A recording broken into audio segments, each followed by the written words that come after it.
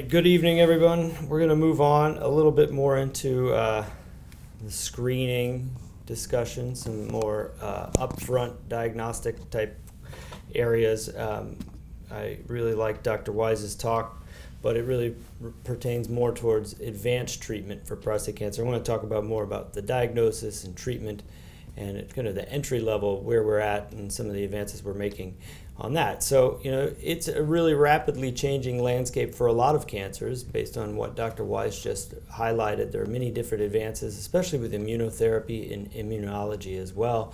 But in addition to that, we have a lot of advances going on, and I think a very rapidly changing field for prostate cancer screening and diagnosis. And I'm going to talk a little bit about some of the areas that we're focusing on here at NYU involving imaging and improving our understanding of the prostate gland through MRI.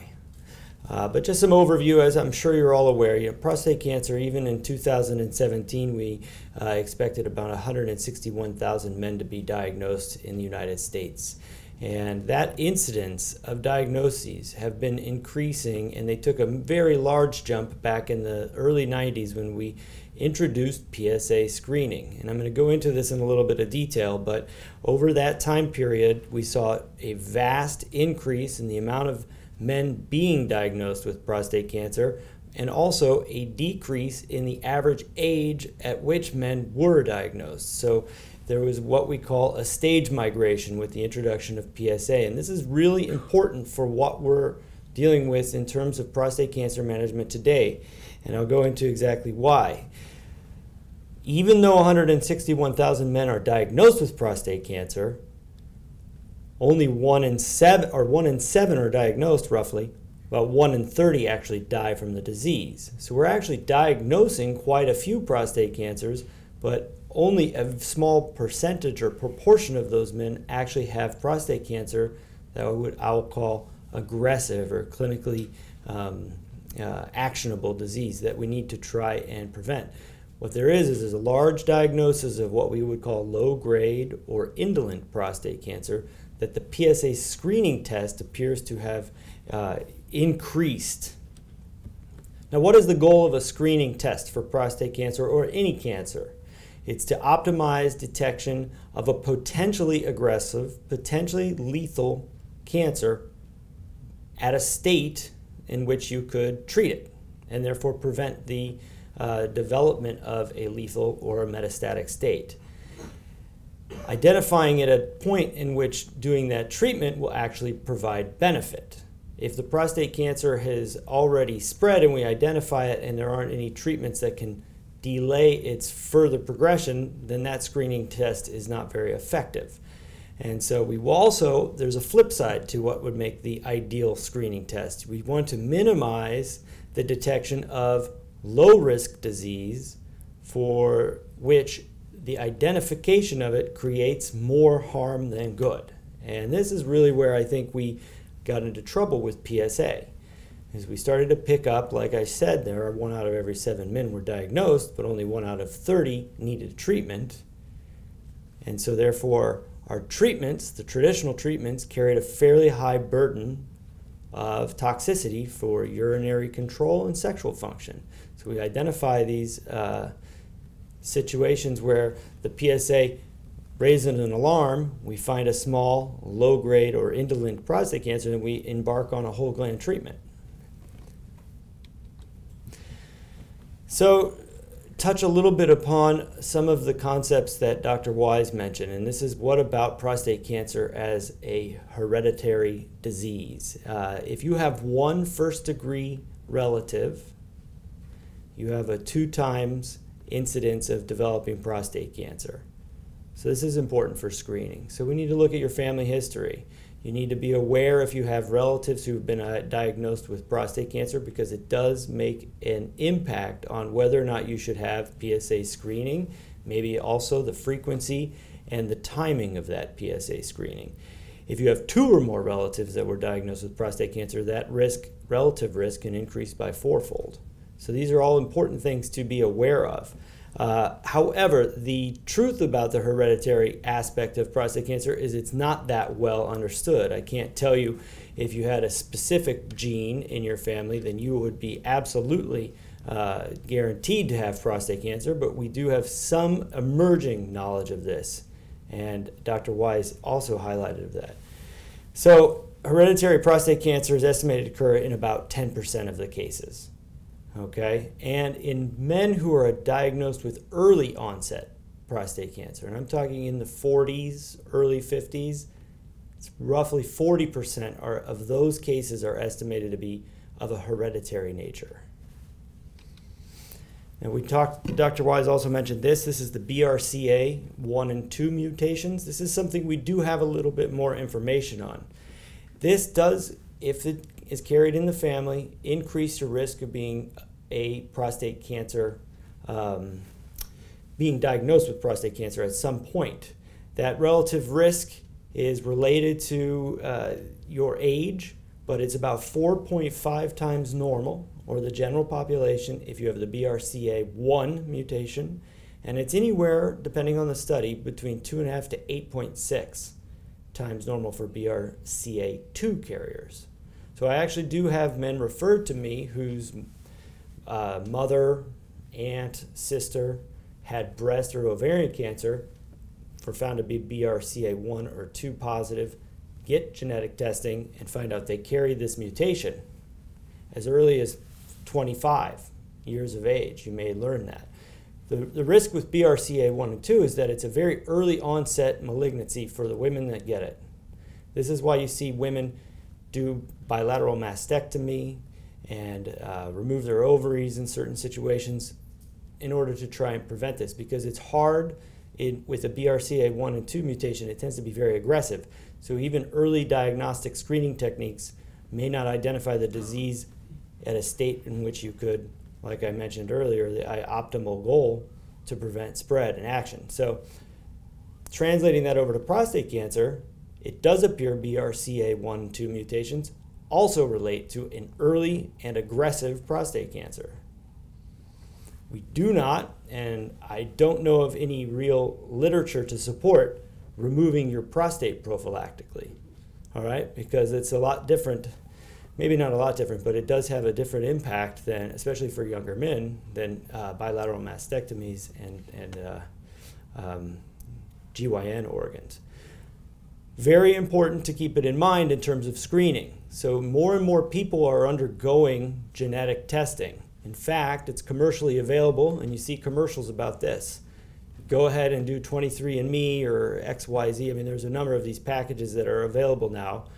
And I can't comment on their validity, but they may test for your risk of having a BRCA1 or 2 mutation. And if it were to come back positive, I think it would be informative that you would then have a higher risk of being diagnosed with prostate cancer.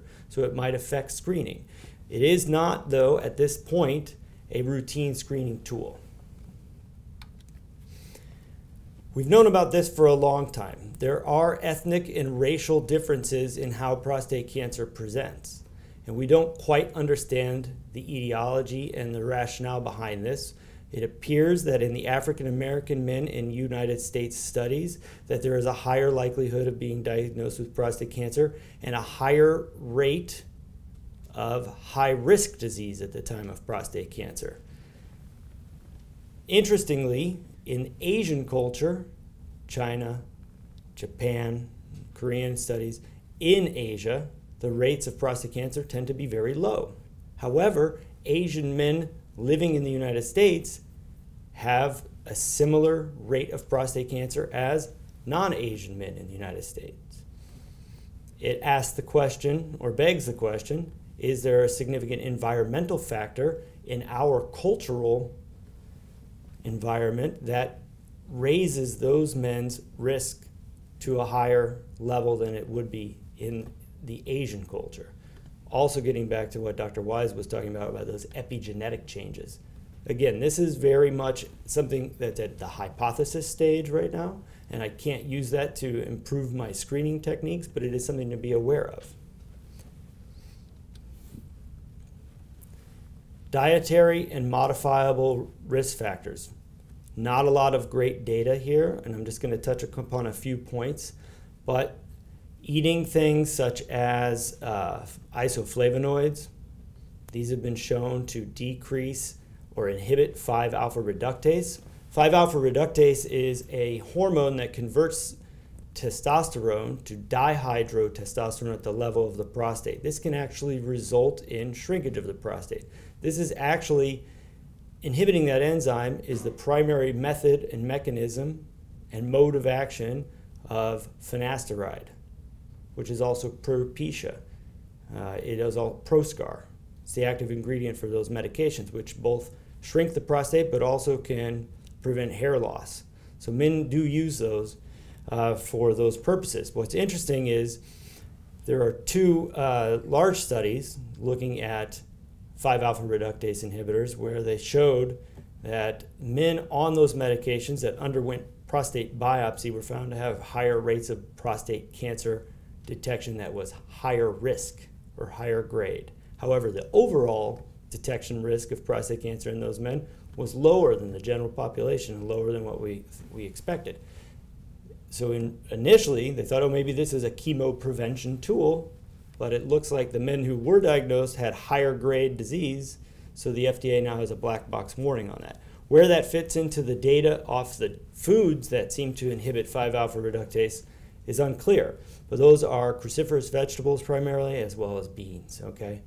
Lycopene is present in tomatoes. There was a lot of, maybe about 10 years ago, a lot more excitement about lycopene as a way to try to reduce risk for prostate cancer. Some of the studies are small and don't particularly show strong evidence for this. And then, as you had mentioned earlier, statin drugs have been shown in some studies to be involved in being a protective factor. Chronic inflammation is a proposed risk factor. Now, as we age, men's prostates grow, and there is a fairly high rate of prostatitis, both chronic and acute, sometimes bacterial, sometimes non-bacterial. And what that means is it's not always something that gives you a fever, but it gives you lower urinary tract symptoms. The prostate is an organ which is full of ducts and glands, and it's responsible for making semen, as we all know. But a lot of these ducts and glands can become blocked as it grows over time. Think of fibroids in the uterus. As they grow, for women, they can become quite large. The prostate can do the same thing, and therefore it can block some of these ducts. They can become inflamed, and it can create a local inflammatory response. If that remains chronic, the hypothesis is, may result in an environment in which you can get tumor development. This has been shown in other types of cancers.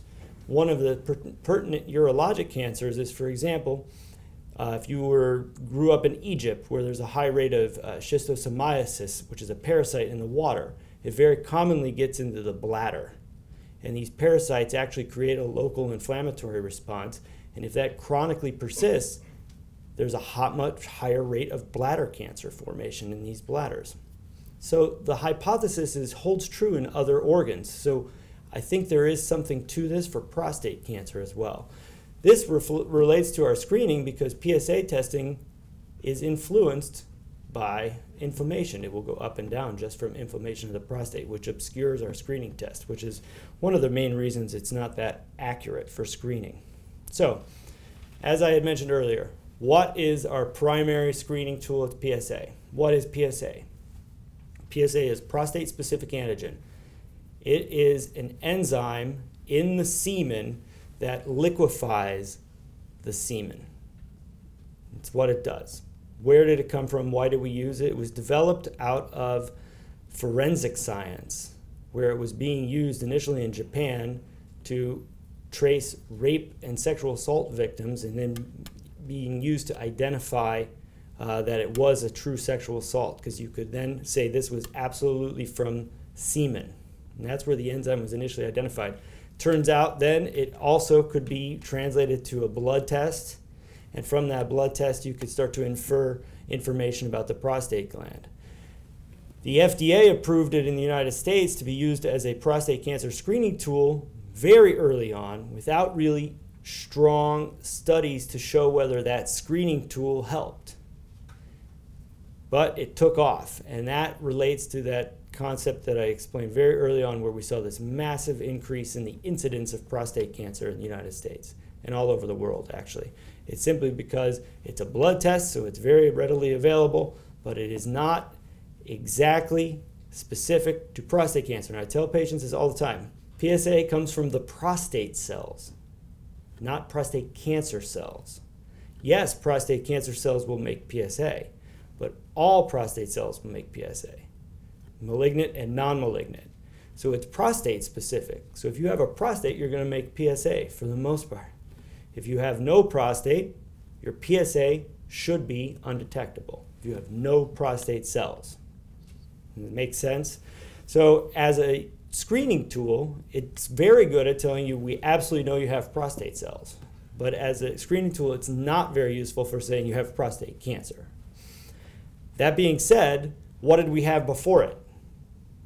Nothing. We had digital rectal exam. So what did you present with before PSA? Symptoms. If you present with prostate cancer symptoms, the likelihood that it's local to the prostate gland, very low. It's most likely metastatic at that point. And so at that time, surgery was one of the only options. Radiation was one of the only options. And the surgery, because the prostate cancers were very advanced, had to be an advanced surgery, a very what we call radical surgery. So in order to try to get out all of the tumor, you had to do a wider cancer surgery, and the rates of incontinence and impotence were very high. In fact, the rates of injury to the rectum were very high just because these tumors were very large when they presented. Now, PSA resulted in a lot of men being diagnosed with prostate cancer, but they were very small tumors. They were just in the prostate. Many of them were Gleason 6. But we said, look, these are prostate cancers, and so a lot of men underwent the same treatments that we had to treat those prostate cancers. And over time, studies were performed to say, does this screening decrease mortality?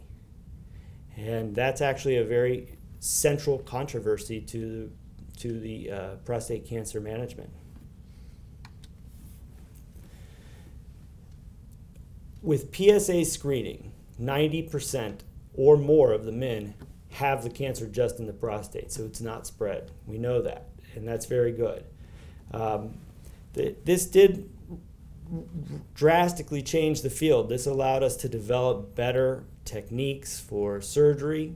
When you don't have prostate cancer that's bulky and left the prostate gland, it allowed Patrick Walsh at Hopkins to really perfect what we call the nerve-sparing technique of radical prostatectomy. It allowed radiation therapies to advance, and now we have things such as SBRT, or stereotactic body radiotherapy, which is also heavily advertised as CyberKnife, which are more focused treatments to the gland. You can do that because the tumors are smaller. If we had bigger tumors without the screening, then all the treatments have to be wider. So this is what the stage migration of the screening really ended up developing. So what are those impacts? Improvements in the rates of organ-confined disease.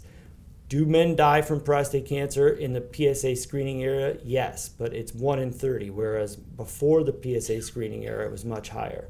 Right now, 5 and 10-year disease-specific survival for prostate cancer, if it was PSA screen detected, is around 99% at 5 years and 91% all comers. So these are good numbers. It's more or less well controlled in that setting. In the 80s, before PSA, you would look at a biochemical recurrence-free survival rate, meaning that the PSA levels after treatment were not measurable, around 23%. And it came down, it went down to about 13% after PSA screening was introduced. So there was an impact. All of this points towards, it looks like PSA should play out as an approval in survival. And then the prostate cancer specific mortality in the PSA screening area right now, meaning if it was detected by PSA level, we did a biopsy and it was then found to be prostate cancer just in the gland, this is called clinical stage T1C, which is the primary rate at which most diagnoses are made. The 15-year prostate cancer specific mortality is 6%. 15 years. It's a long time.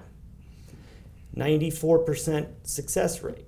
So that looks great. So we should all sit back and say, well, look, it looks like it's doing something. The problem is, if you would randomize those men and look at whether or not the men who didn't get the screening died faster. They don't. So it's very tricky. There are two trials that were published right around 2010, 2011. These are the two trials: the prostate, the lung, colorectal, and ovarian screening trial, which was the United States trial, to try and randomize men and see if the screening tests were actually improving death from prostate cancer. And then there was what we call the ERSPC trial, which is the European version of the same concept.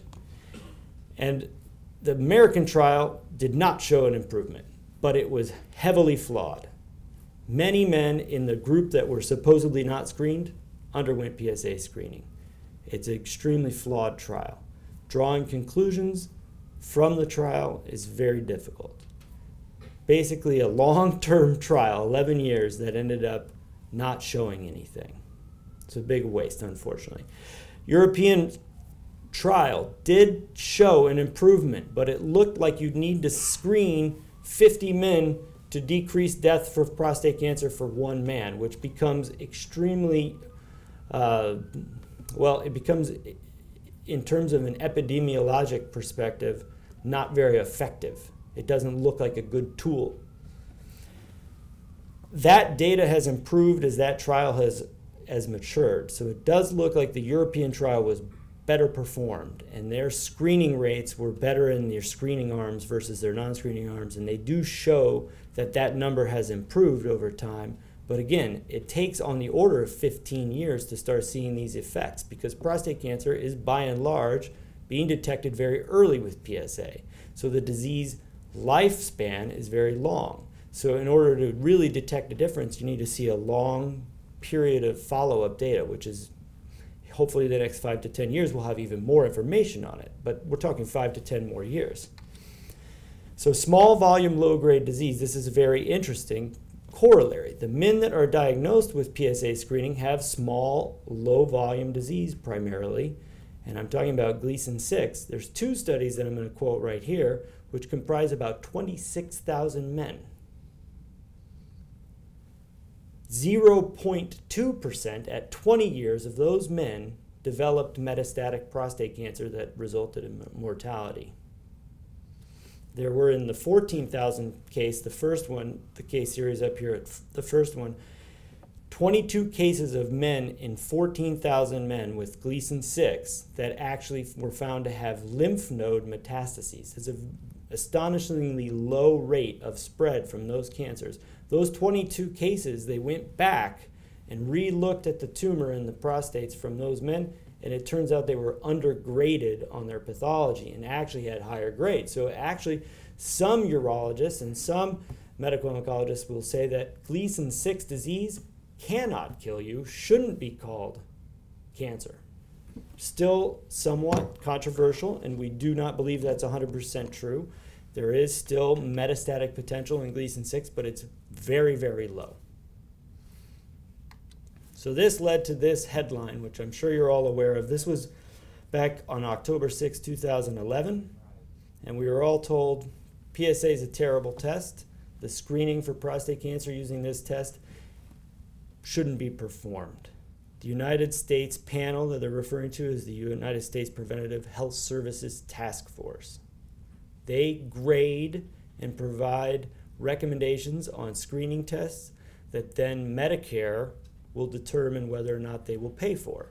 Why is that important? If Medicare says that test is no good because the United States Preventive Health Service Task Force says it doesn't work, we won't pay for it. Every other insurance company in line says, well, if Medicare won't pay for it, we won't pay for it.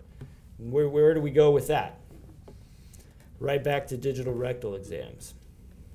Truly. So it was clear we needed better science, we needed better studies, but they take 15 years. We don't have 15 years. This is another very interesting trial. It was published 2 years ago in October of 2016. This is called the PROTECT-T trial. This is a very good trial because they actually ran it right. In the United Kingdom, they took all these men that were coming in with PSA-detected prostate cancer, and they said, okay, well, you have prostate cancer. It looks like it's low-grade, low-volume. We want you to be part of our trial. You go into the trial, you're going to get randomized to a treatment. The treatments are You may get surgery, you may get radiation, which we know are the standard of care treatments, or we may just watch you. No one in the surgery group or the radiation group, for the most part, died from prostate cancer in a 10-year period. Treatments worked. The problem is, no one in the watch group also died in the study. But this is the important slide from the study in terms of the screening aspect. In the lower line here, which is the active monitoring group, roughly 50% of those men in the 10-year period ended up developing some clinical feature that meant they needed to be treated. So there's something wrong in our screening test because it's not picking up the men who are at risk. Sure, if you treat all the men, they won't die from prostate cancer in that 10-year period, but of the men that you didn't treat, some of them progress. And all of the deaths in the study actually fell into the active monitoring group. So there's something wrong with our PSA screening. So how do we improve the diagnostic approach? PSA is a useful tool. Like I said, get away from the digital rectal exam as our only tool. PSA is the next best step. Now, how can we improve PSA? There's a form of PSA called percent-free PSA. This actually is more specific for prostate cancer on a few large studies performed by Bill Catalona, who's at Northwestern, and he took a large cohort of men that he had taken their prostates out, looked back at their PSA, looked at the percent-free PSA, which is the unbound PSA in the blood, and it was more specific for if you underwent biopsy finding cancer. The problem is all of these studies were done in the era where even the low volume Gleason 6s were being removed. So his algorithms from that would tell you what's your risk of having any prostate cancer on a biopsy, even the kind of prostate cancer that will not cause a problem. And then we can use it to give you a better risk assessment. It helps, it's readily available, it's not expensive, and we can do it right away. It only works if your PSA is between 4 and 10. All the studies were between 4 and 10. If you have a PSA of 2, it doesn't work. If your PSA is 15, it's not relevant. But it does help. Now, there are novel markers that really kind of stem from the same concept that are available off blood tests. There's what we call the Prostate Health Index, or PHI score, and then there's one called the 4K score. These tests are looking at isoforms of the PSA in the blood. Very similar concept to the percent-free PSA. They are isoforms that are more specific for prostate cancer. Now, why PHI and 4K are better than percent-free is because they're looking for the type of cancer that is aggressive. PCA3 is a urine marker. Someone mentioned earlier a liquid biopsy. This gets to the same concept. PCA3 is an expression of mRNA in the urine. So a man would undergo a rectal exam with a vigorous prostate massage. What that does is it expresses prostatic secretions into the urethra. You urinate afterwards, and that urine sample, you collect it. In that urine is going to be prostatic secretions. That test looks at those and looks for RNA or DNA expressed by cancer cells. And it's very specific, PCA3, for cancer. But we've got a problem with it. It's not aggressive cancer. It can pick up low-grade, low-volume cancer. Select MDX is a newer version of this, and it is supposed to be more specific. I don't have much clinical experience with it yet. I do think that we will be doing more work with it in the future, and I've put in some requests for trials on some of these other biomarkers. We call them biomarkers. Now, there's another aspect that I think is underutilized, which is very important, and this is a very simple test. It's called PSA density. What this means is, since PSA is made by all prostate, if your prostate's in place, if you have a 500 cc prostate gland, the size of like a small soccer ball, you're going to make more PSA than if you have a peanut prostate. But the problem is our other test, PSA just as a straight PSA test, doesn't take that into consideration. So we say if your PSA is 4 or higher, that's abnormal. Well, if you have the soccer ball prostate, you're always going to be over 4. That doesn't mean you have prostate cancer. And if you have a peanut-sized prostate, you should probably have a threshold of 1 or something like that. You know, we don't know. So what we need to do is normalize the PSA for the amount of prostate tissue you have. And that's where PSA density comes in. So if you know how much prostate you have, you take your PSA and divide it by that, and this can improve it as a screening tool. So it needs to be, or should be, less than 0.15. If it is, you're making prostate-specific antigen in a rate that we would expect for the amount of prostate that you have. If it's over that, then you're overproducing PSA for the amount of prostate you have. Why is that a trigger? Well, cancer is a proliferation of cells. It's an uncontrolled proliferation of cells. So if the cells are spreading or multiplying quickly, they're making more PSA. Can also be set off as a false positive by inflammation, right? So again, it's not perfect. Let's see if this kind of went through these. These are our urine markers. Okay, so ultimately, what was the biggest problem that wasn't addressed by all these biomarkers is if your PSA comes back high or there's a suspicion, and I don't care which test you use, even today with 4K or with Select MDX or PCA3, this picture right here on the right of the screen is what you end up needing. And that's a transrectal ultrasound prostate biopsy. This technology hasn't improved in 30 years. Think about what kind of phone you were using 30 years ago. So the ultrasound looks at the prostate and cannot tell you normal versus abnormal, not with any reliability. So when we first employed ultrasound over 30 years ago, it was very good at saying there's the prostate, which before we had no imaging to say that. So we started to sample using that, because before that we'd have to stick our finger. Urologists literally would have to stick their finger into the rectum and slide a needle along your finger and then try to capture the prostate biopsy. So a lot of gloves got captured in sampling biopsies, and you could easily, include your own finger tissue in the biopsy. Not directed, very difficult to reproduce, and this is a very substantial improvement to use ultrasound to guide it. Because what we could say is, we'll use the ultrasound to say, I'm going to biopsy from the right side, I'm going to biopsy from the left side, I'm going to biopsy from the base and the apex, and this was an improvement. But here's what happened with that. Many studies looked at what the cancer detection rate was as you kept sampling, and it hit essentially a plateau. This is if you would take men with an elevated PSA and biopsy them with 6 samples, you had around a 26% rate of diagnosis. But if you upped it to 24, it went to 47. So that's an improvement, but it plateaus. This doesn't make a big jump. It doesn't linearly improve. So it's essentially a blind biopsy. So there are a number of limitations to this standard biopsy.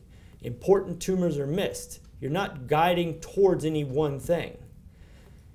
30% of the clinically significant tumors are missed on the first biopsy. And doing a repeat biopsy in the same fashion, it only has a cancer detection improvement less than 20%. So again, we're just following bad by bad. 40% of the time, if you had a diagnosis of prostate cancer on your 12-core random sampling and you went and had your prostate removed, you had more or worse disease than we thought. Undergrading was a major problem. I don't know if anyone here is a fan of the British Office, but David Brent, one of his quotes in that show is, "A good idea is a good idea forever." And we have to always challenge ourselves to not get into that rut. And I think what happened for many years is we had this easy test and we just kept using it, and we recognized there were limitations, but it needed to be fixed. And finally, and this was highlighted about 10 years ago by Patrick Walsh, the father of the nerve-sparing prostatectomy, where he said that the greatest improvement in prostate cancer management would be the development of an imaging study that actually accurately localized the disease in the prostate.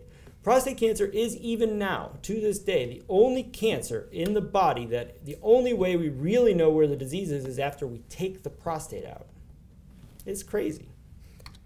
Now we have this, though. This makes all the difference. And why is this in a screening lecture? Well, this is in the screening lecture because this is truly where screening will probably be going.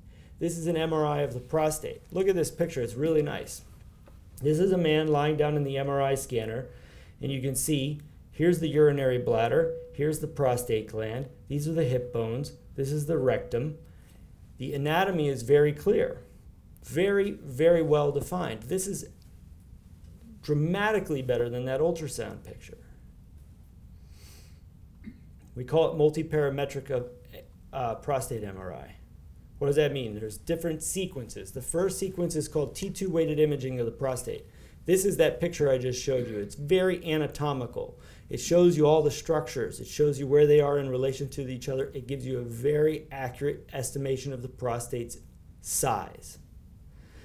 In that sequence, if it's dark, it's suspicious.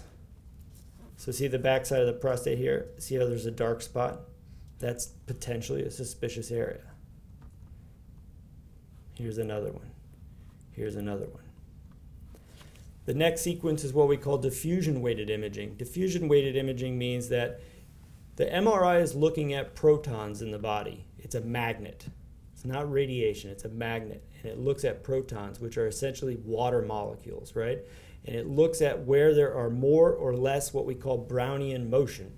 Brownian motion is the random motion of particles in space. If you look through the window when the sun's coming through, the reason it's called Brownian motion, there was a physicist back in the 1800s named Brown, who defined the way dust particles would move in the air when he observed them going in through the sunlight.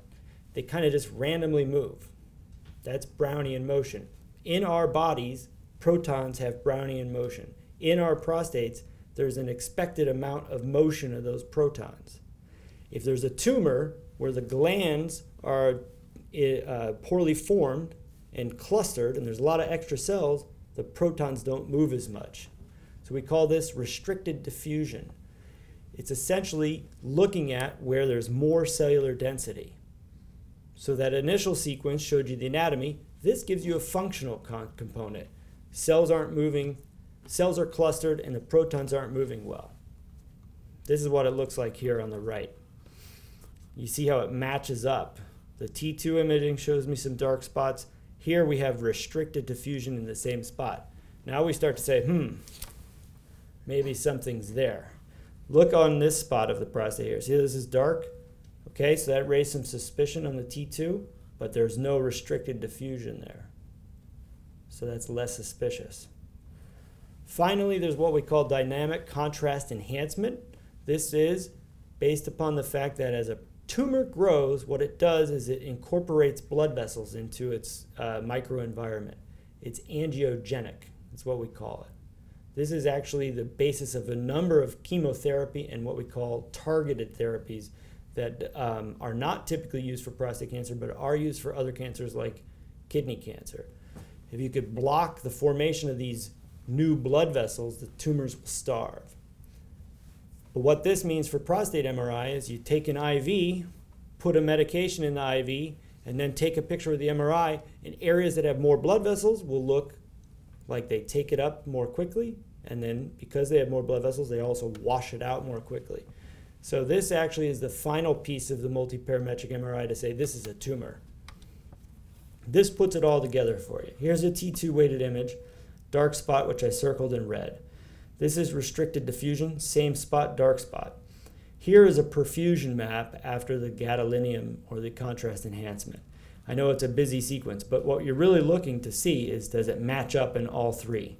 And so the radiologist would interpret this and say, yep, there's something there. And they give it a score. They give it a score called the PIRAD score. That score can go from 1 to 5.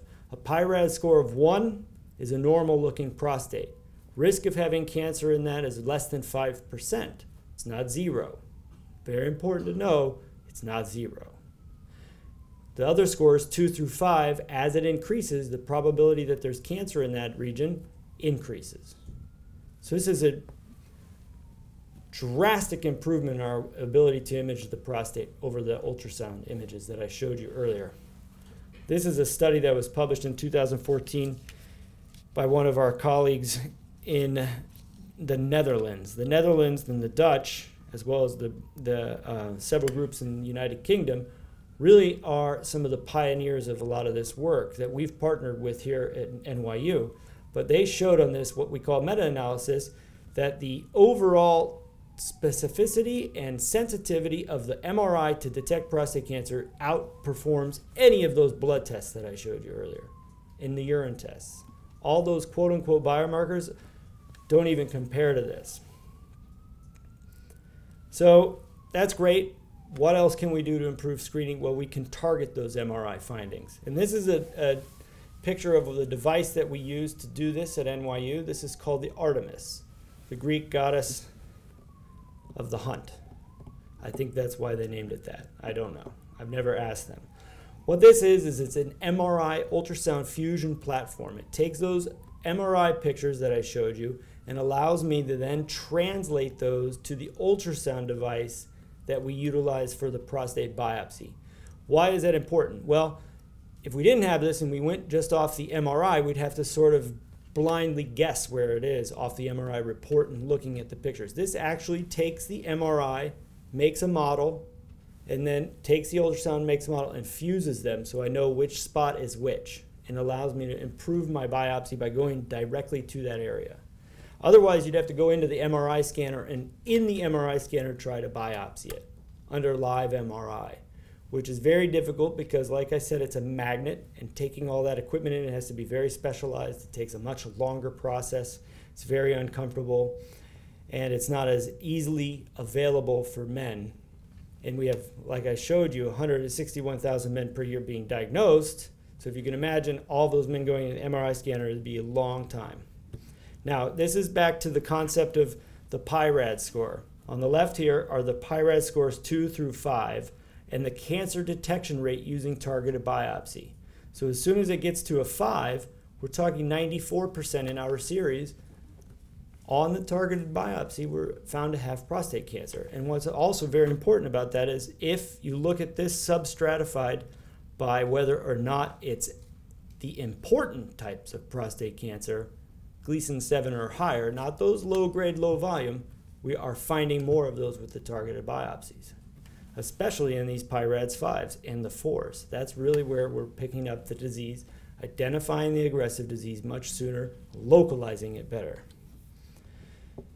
So, to update where we're at, looking back at that 2011 proclamation by our friends of the United States Health Service Preventative Task Force, they said, stop using PSA. Well, they backtracked. There was a lot of pushback.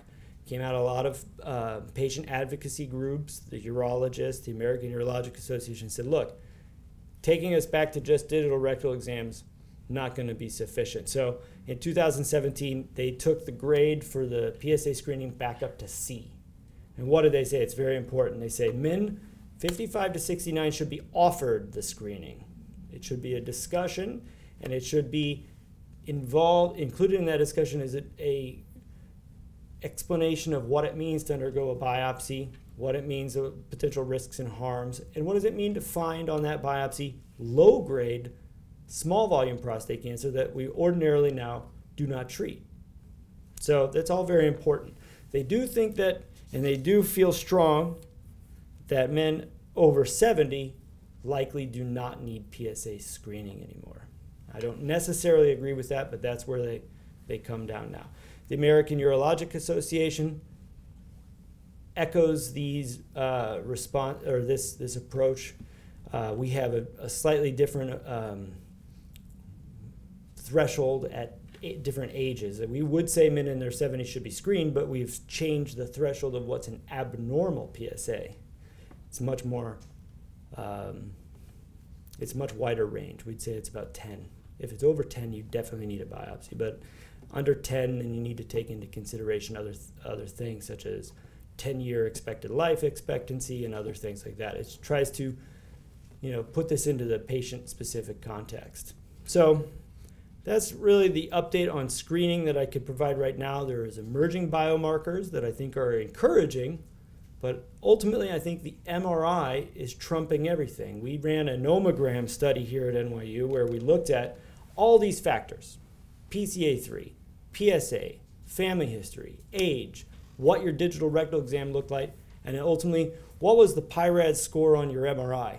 And then we said, if you put all those into an algorithm, which predicts whether a biopsy will be positive for Gleason 7? MRI. What's the difference between a PIRAD score and a Gleason score? Gleason score is a pathologic score off the biopsy. It's a cancer grade. A PIRAD score is a suspicion score on an image set. Okay, thank you.